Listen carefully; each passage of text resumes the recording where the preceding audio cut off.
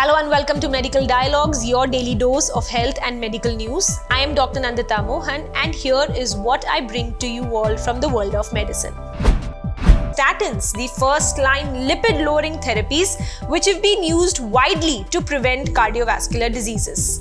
Limited studies have investigated the association between statin use and the progression of arterial stiffness, which is seen as a key player in the pathophysiology of cardiovascular diseases. Now, to examine the association between the statin use and the progression of this arterial stiffness in adults with high atherosclerotic risk that is being measured by brachial ankle pulse wave velocity, a recent cohort study was conducted and later on went on to get published in the JAMA network. The study that I'm talking about assessed the brachial ankle pulse wave velocity of close to 5,100 adults with high atherosclerotic risk, and it found that statin use was associated with a lower baseline brachial ankle pulse wave velocity and its slower progression when compared with the non-statin users. The statin users were those who were prescribed any statin medication at least 6 months before the brachial ankle pulse wave velocity measurements. The results also showed that among the 5,100 adults with the assessment of this velocity, 1,310 statin users were matched with 1,310 non-statin users. That was, the matching ratio was 1:1. And compared with the non-statin users, the statin users were associated with a significantly lower brachial ankle pulse wave velocity at baseline. Also, a significantly slower progression of this velocity was observed in the continuous statin users and high adherent users. Hence, it was concluded that statin use was associated with slower progression of arterial stiffness in adults with high atherosclerotic risk.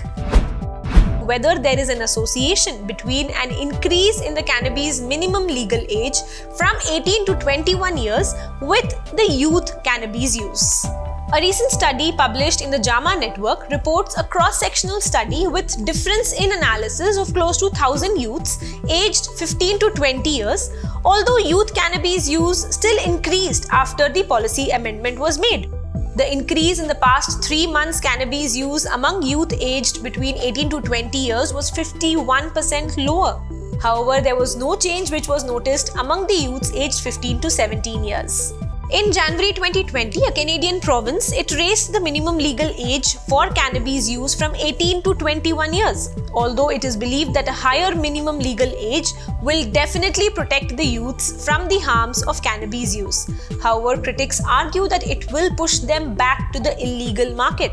The study sample included close to 1,000 respondents, and it was found that after the policy implementation, the increase in the past 3 months cannabis use among youths aged 18 to 20 years was 51% lower, and the results were robust to several checks, including accounting for possible confounding effects of the COVID-19 pandemic on the cannabis use.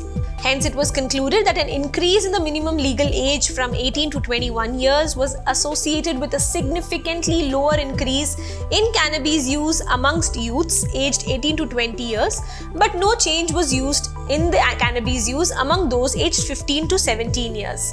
These findings can help to alleviate concerns that youths would switch to illegal markets in response to a higher minimum legal age. Possible link between people who had a previous heart attack history or diabetes condition and gum diseases. A large study found that people with a prior heart attack or diabetes are more likely to have gum diseases than their healthy counterparts. The research is presented at the Europerio 10, which is the world's leading congress in periodontology and implant dentistry, organized by the European Federation of Periodontology. The analysis that I'm talking about, it included close to 5,000 randomly selected participants. The participants completed questionnaires on socio-demographic and lifestyle parameters, medications and diseases such as type 2 diabetes and even myocardial infarction.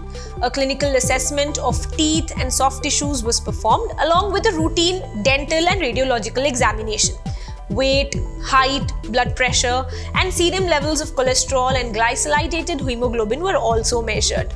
The researchers analyzed whether diabetes, the elevated HbA1c levels, and a prior heart attack predicted the likelihood of having severe gum disease.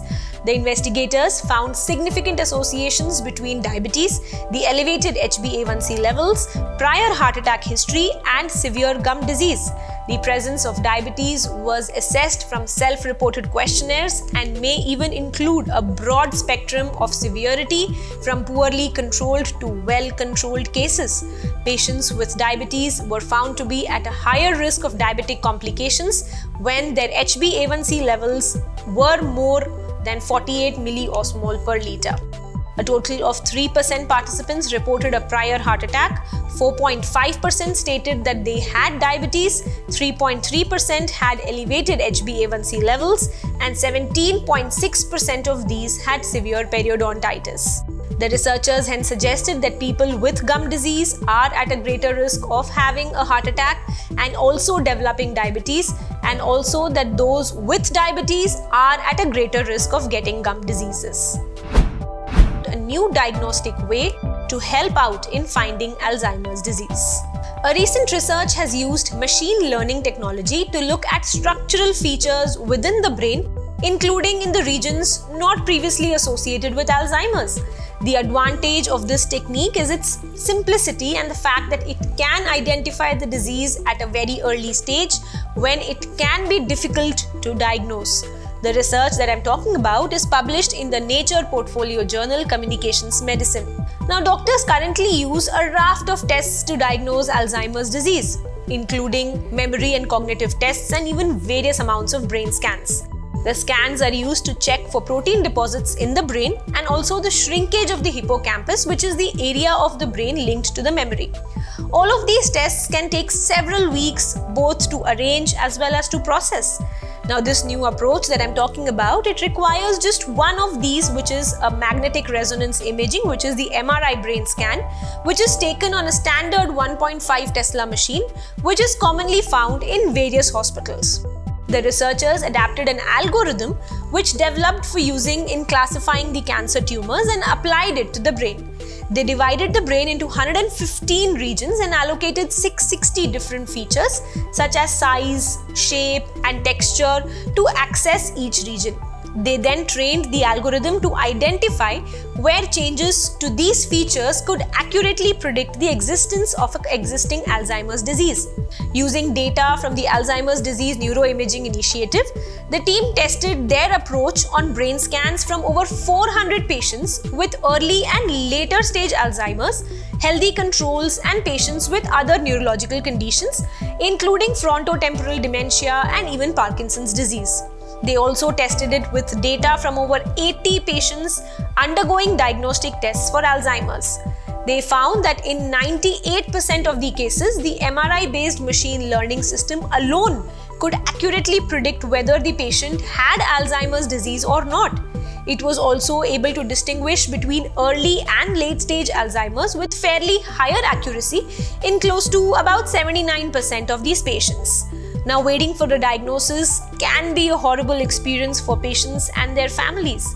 Therefore, if we could cut down the amount of time they have to wait, make diagnosis a simpler process, and even reduce some of the uncertainty, that would definitely help a great deal. That's all for today. Stay tuned to Medical Dialogues for latest updates.